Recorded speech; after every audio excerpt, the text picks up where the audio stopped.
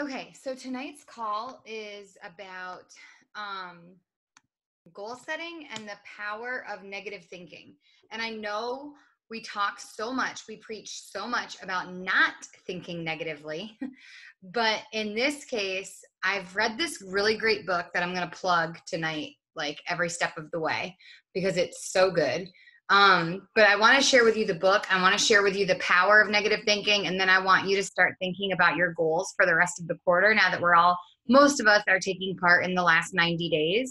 So I think that this will be really good to get us thinking about goals for the last quarter as opposed to just goals for this month. So the book that I'm going to be talking a lot about tonight is called Get Your Shit Together.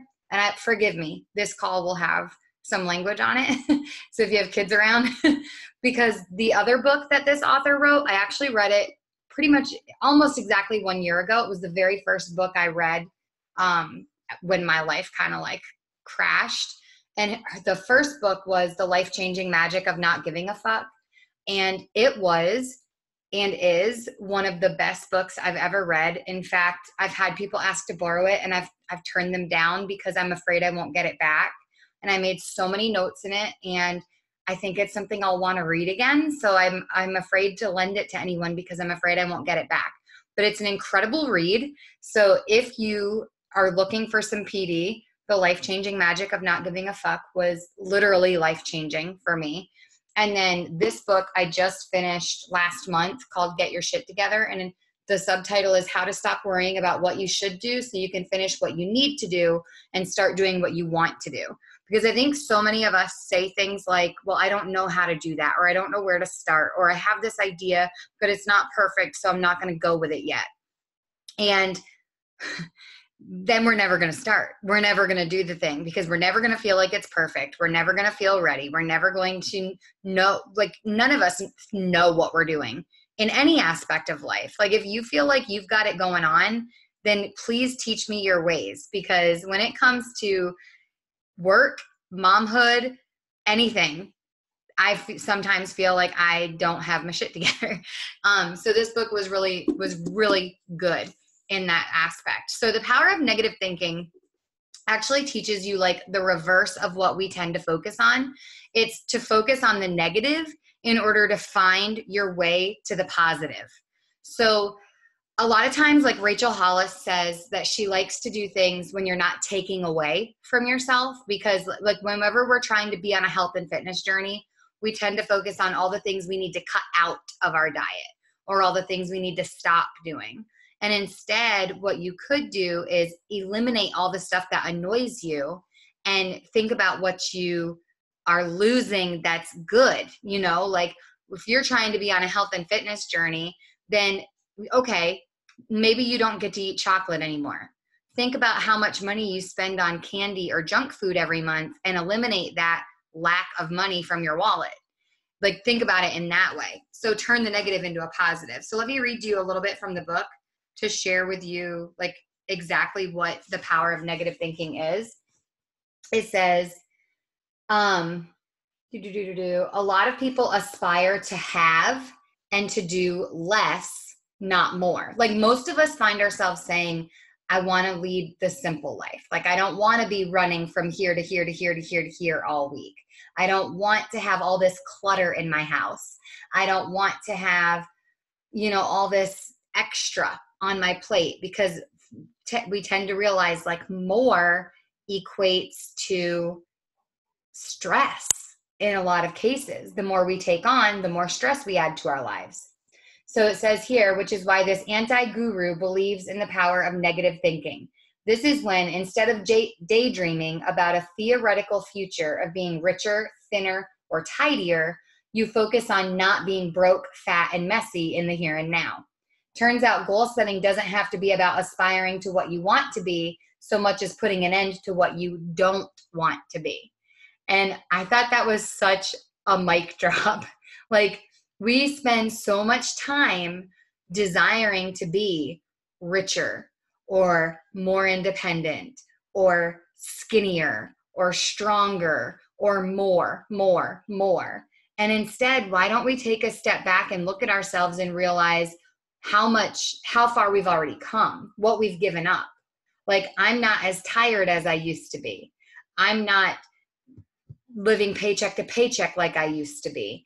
I'm not going to the store and filling this void in my heart with a bunch of shit I'm bringing home in shopping bags every weekend like I used to be. Like those kinds of things. It says channeling rage at the things that annoy you is a great motivational tool for getting your shit together.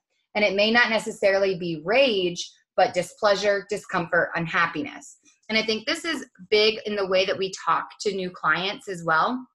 A lot of times, one of the biggest objections that people say to us is that they don't have the time or the energy to do what we're doing. Or recently, I've had several people say to me, well, I just don't think I can handle your workouts. They're too intense. Okay. Can you handle like feeling sick and tired and like you can't fit down the slide with your kids? Can you handle that for the rest of your life? Or would it be better to get a little uncomfortable for a little while so that you don't have to feel that way anymore? That's the power of the negative thinking. So it says here, recognizing and wanting to eradicate that unhappy feeling was what prompts you to get your shit together. So your goals could sound something like this. I don't want to be unhappy. I don't want to be employed by someone else. I don't want to suffer through, in this case, this woman really wanted to move to a foreign country and live on the beach. And so one of hers was, I don't want to live through another winter. Like, those are things she focused on the negative so that she could find her way to the positive. So what are the things in your life that you don't want to do anymore?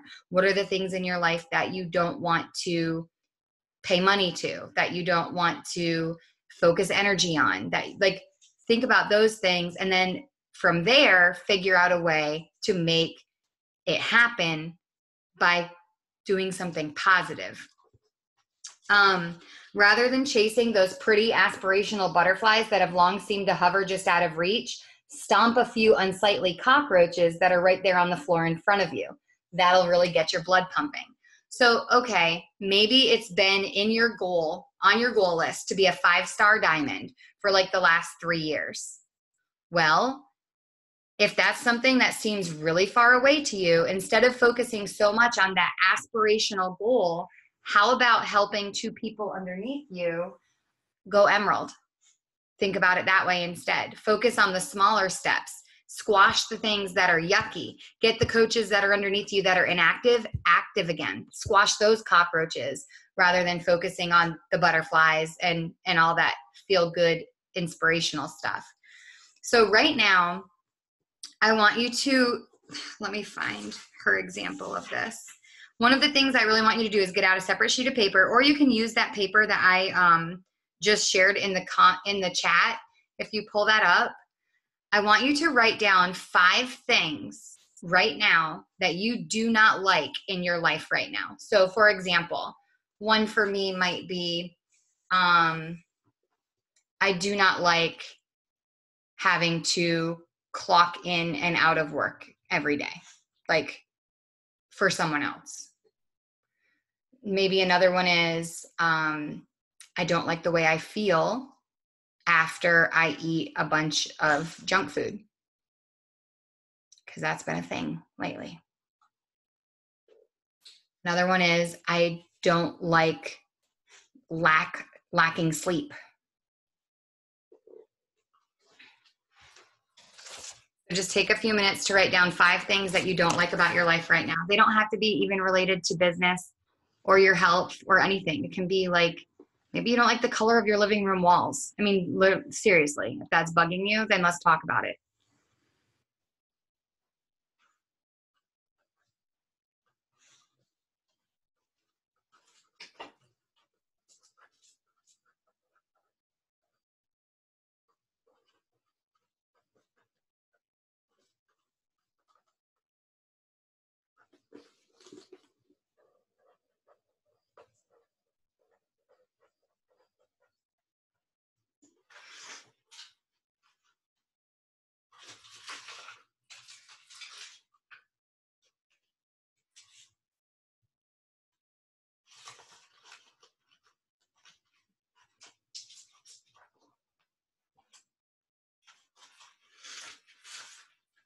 Something else that this author did that I thought was really funny. I didn't fill it out because I didn't know if I would share this book with anybody.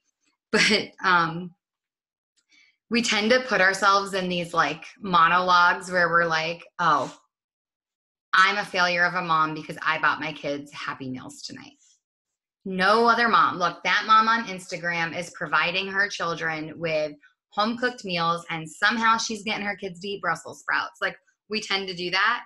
And then, so one of the things she did is she actually like created a list of complaints that she would make about herself.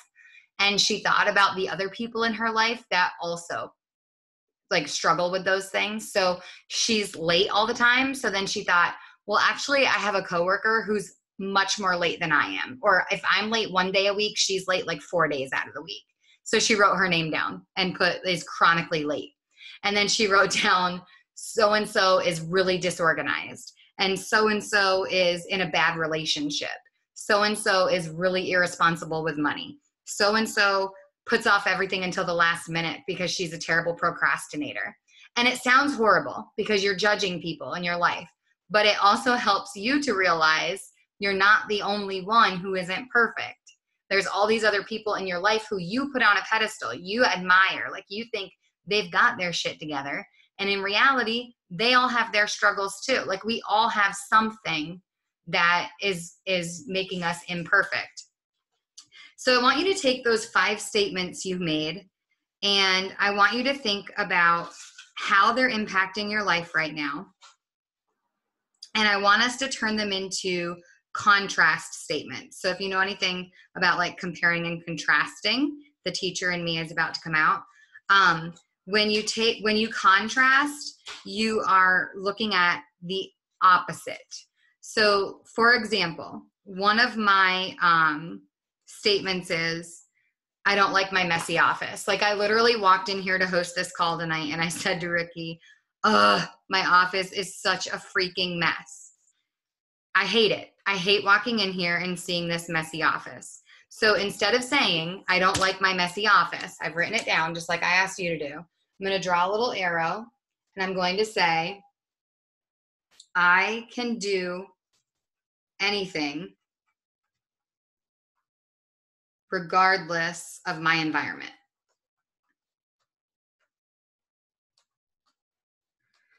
Because we tend to be hard on ourselves. So what we need to do is take those I can't statements, or take those statements, those things that you don't like about your life, and then draw a little arrow, and I want you to turn them into affirmations. And I want these 5 things to be your affirmations for this week. So every morning when you do your affirmations, because hopefully you're doing those, these are going to be your affirmations. Now, if you have some that you already do, like maybe you do the Start Today journal or something, do these as well. Just say them out loud to yourself, because these are things that we can or cannot control. I don't know, maybe you don't love your child's teacher, or maybe you don't love your vehicle right now, but there's not really a way for you to get a new one in the next 10 days. You can write that down and then turn it into an affirmation and speak that positivity into yourself, by focusing on the negative, the thing you don't like, and turning it into a positive. So then if you look at the document that I gave you, or that I made for you, it's so simple. It really, really is. But it really put things in perspective for me, because one of the things she preaches throughout this book is, we all say we can't get our shit together. We all say we don't have enough time in the day. We all say like we're super busy and blah, blah, blah. But we do a whole lot of stuff in a day, a whole lot. And sometimes we do a whole lot of stuff that doesn't have to get done. So I want you to think about this, and I'm actually going to, I'll share with you what I write down, but I want you to think about all the things you did today. Try to come up with 5 things that you did today that didn't absolutely have to be done today. Like I'm thinking things like, I made soup that didn't have to get made today. It could have been made any other night this week because we weren't eating it today. Thinking about things like I Gosh, what else did I do today that was totally pointless? I wandered down aisles that I didn't need to go down in Aldi. I took a bath. I cut my toenails, like that kind of stuff. Like those are things that maybe didn't absolutely have to get done today, but I spent time doing them. One of the things that we don't realize is that time that we spend doing the things that don't have to get done sometimes really takes away from the time that we have allotted to the things that have to be done in order for our business to grow. So take some time to real quick write down a couple things that you did today that didn't absolutely have to be done.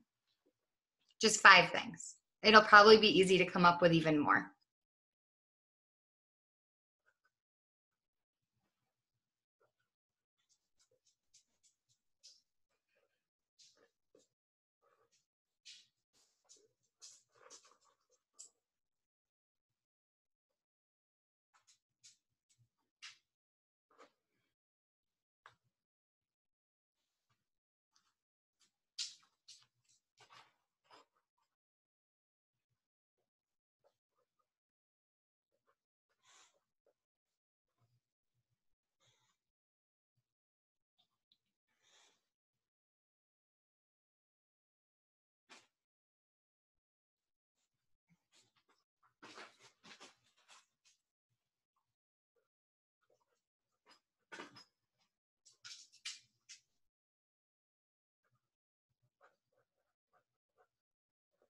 So real quick, I just thought of a couple things. I wrote down 4 in that little bit of time. One of the things that I did that I didn't have to do, I walked down an aisle at Aldi that I didn't need to walk down. Another thing that I did that I didn't absolutely have to do today was I have the kids' Christmas stuff organized into boxes, and I got all the boxes out of the closet and like just went through and saw what all I have for each kid so far, and then added a couple things to it that I bought yesterday, and then put them all back up in the closet. That could have been done another day because they're not going to be here tomorrow either. I went out to eat. Going out to eat takes a big chunk of time out of your day. I bought coffee. So instead of making coffee at home, I went out and bought coffee today. So I'm sharing those things because maybe you're someone who complains that you live paycheck to paycheck. Well, then if you went out to lunch today and you bought coffee today, those are 2 things that really didn't have to happen. Maybe you're someone who complains because you don't have enough time to do the things that you need to be doing. Well, going down another aisle in Aldi may have only taken me 5 or 10 minutes in the store, but it's 5 or 10 minutes that I could have been doing something more productive. So then if you look back at that document that I gave you, there we have like, especially those of us that are moms or that work one job and we do this business, we have so much stuff to get done in one day. So one of the things we need to start doing is make a list, like a running list of all the stuff that has to happen, maybe around the house or just like in life. So for me on any typical day, I need to pack lunches. I need to check folders for homework. I need to clean the kitchen, make dinner, get the kids' teeth brushed. Like there's just so many things, right, that we need to do. Well, then you think about it. There's a ton of stuff that has to happen around the house. Like I've got stuff, this room needs to get organized. I've got like laundry in laundry baskets that's sitting folded, that's clean, that needs to get put away. The list could go on forever. But then there's things that, yes, they need to get done eventually. And then there's things that have to get done with a little more urgency. So if you look at that list that I gave you space to write down all the shit you've got to get done. And then I broke it down a little bit. So you've got all this shit you've got to get done, break it down even more to the things that you need to get done in order of urgency. So maybe everything that needs to get done is important. So it all goes on your list in order of urgency. But something for me anyway, like putting the clean laundry away, is going to be at the bottom of the list, because at the top of the list is going to be packing lunches, checking homework folders, reading books to my kids at bedtime. Like those things are much more urgent and important to me than making sure the clean laundry is put away. As long as there's clean laundry, I'm happy. Then you need to focus on 3 to 5 things that absolutely have to get done. So you've got this list of things that need to get done. Then you put your list in order of urgency. Then you've got your list of shit that absolutely must get done today. Because in reality, there are things that don't need to happen today. They might need to happen this month or this week or this weekend, but they don't have to happen in these 24 hours that you have. Because I've heard it from so many people. I just don't have time on Sunday nights to be on the team call because that's my family time. Well, what did you do all day that you couldn't give up 30 minutes to be on the team call? How come these 30 minutes need to be family time? The rest of the day wasn't family time? Or was it not quality family time? Is the stuff that you did during the day less important than this call or more important than this call? And then you need to think too, in priority wise, do you want to grow your business? If you don't, and you just want to do this as a hobby and have fun with family and focus on family, that's totally fine. But that means then you can't get upset when other people are rank advancing or hitting financial milestones in their business if you're not going to prioritize that time.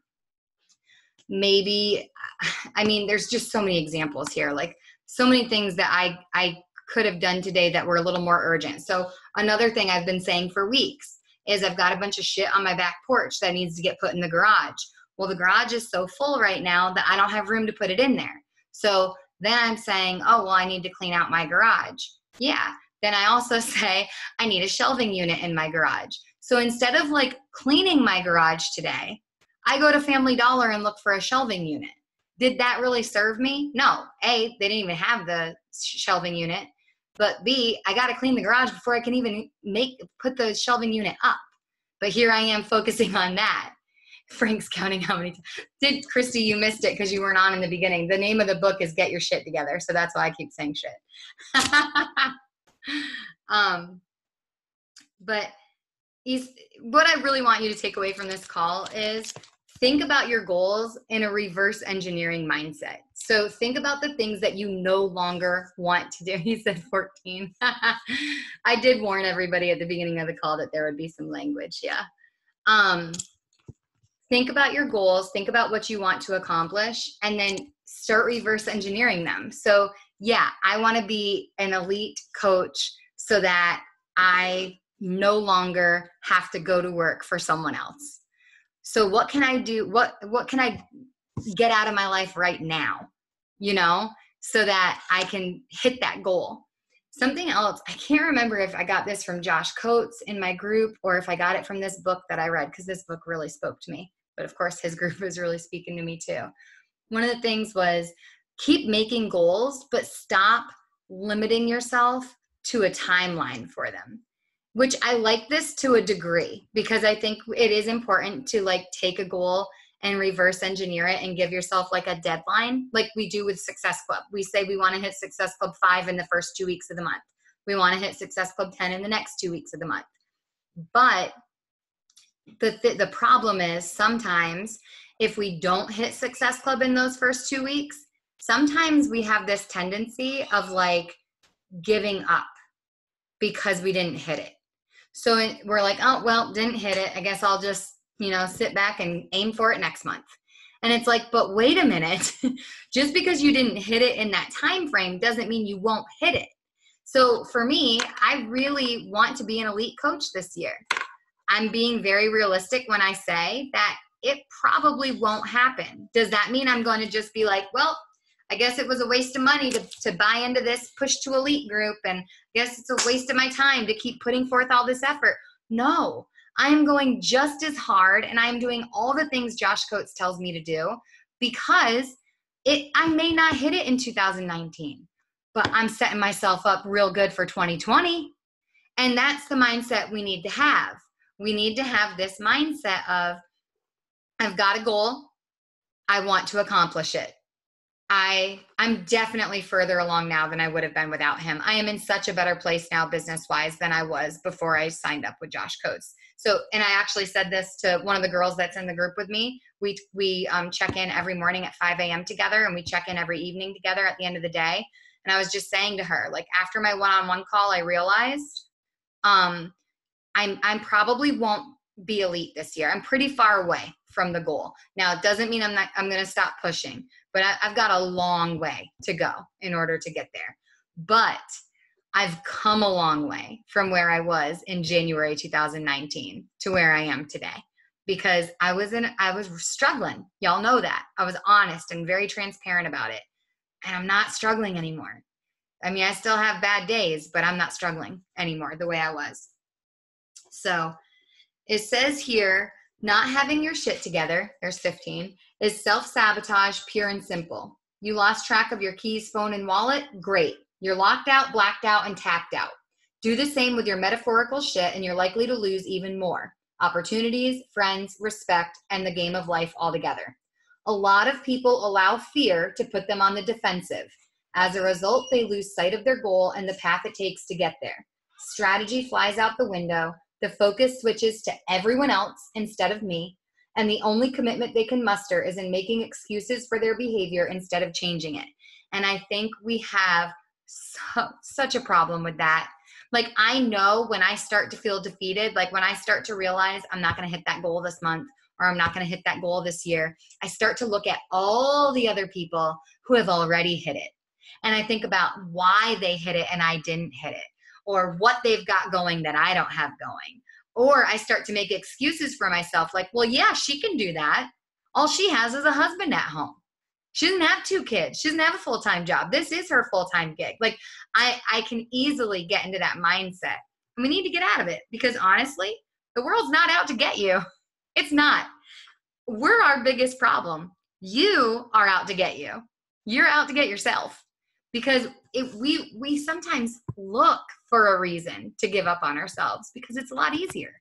It's so much easier to give up, give in, stop pushing, stop digging, push snooze. Am I stepping on any toes here? And it's not. You're scheming on a thing that's a mirage, and I'm trying to tell you now it's self-sabotage. I think the Beastie Boys say that, or something like it. But we do that. We self-sabotage, and we need to stop. We need to be very aware and conscientious of the things that we are doing during our day. So, for example, if you're someone who tends to sit on Facebook and scroll, time yourself. See how, like, when you realize you've been scrolling, try to figure out how long you've been doing that. And think about all the people you could have invited in that time. Or if I'm not someone who does that. I'm actually really bad about getting on Facebook and checking stuff. So I have to set reminders on my phone to get into the team page. I have to set reminders on my phone to check my messages. I have to set reminders on my phone for the team call. But I do that because I know that's a weakness and I don't want to use it as an excuse. So I set myself up for success instead of failure. If you're someone who, like for me at work, planning time can be really productive, or it can be social hour. So I tend to make sure at least 2 days a week, my door isn't shut, but it's almost all the way shut. Sometimes I even have my light off. The other day, the janitor walked in and I was like, I'm in here. I don't want to scare you. And she was like, because I did scare her. But I didn't want her to turn the light on and see me and freak out because I was in there working. But sometimes after school, I do that. Sometimes after school, I'll close my door and I'll sit at my desk until 4 o'clock. I'll bring my laptop from home and I will work this business until 4 o'clock before I go get the kids, because this is a priority to me. So you have to just be aware. Where are those pockets of time in my day that I throw time away? And maybe it's not throwing it away. Maybe you really do need to sit in the bathtub for 30 minutes and read your book today. Not even your PD book, your fiction book. I did that today. I needed it. But then be aware of that. Give yourself that time and make up for it in other ways. And be aware of the ways that you are wasting time that you don't even realize. For example, scrolling on social media, watching other people's stories on Instagram, Are you really getting anything out of that? Are you really taking strategy away from that? Or do you find yourself saying, man, hers are so much better than mine? Or how come I don't talk that good when I'm live? Or, all these things. Like, we all do it. I stopped following so many people this year because I was doing that. So set yourself up for success. I really, really, really want you tomorrow to make a list of things that you do tomorrow that don't have to be done. And think like a couple weeks ago, one of my girlfriends was like, hey, do you want to go get a drink after work? And I was like, you know what? I do, but there are so many other things that I need to get done. I'm going to have to say no. And I hated saying no. I really did. I really wanted to go hang out and be social, but I did. I had so many other things that had to get done. And I knew that they wouldn't get done if I did that. So we just have to sometimes we have to be an adult for ourselves. Sometimes we have to be like, put our big girl panties on and not do the thing we want to do, but to do the thing we need to do. So just think about that. And tomorrow when you go into the team page, I'm going to have a little graphic. And I really want you to be able to share 5 to 10 things that you do tomorrow that you didn't have to do. It can be anything. I mean, it can be, I don't know, anything. Whatever you do that you don't have to do. So think about that as you're setting goals. I'm also going to ask for your goals for the last quarter. So be ready to share them. I hope you guys have a great week.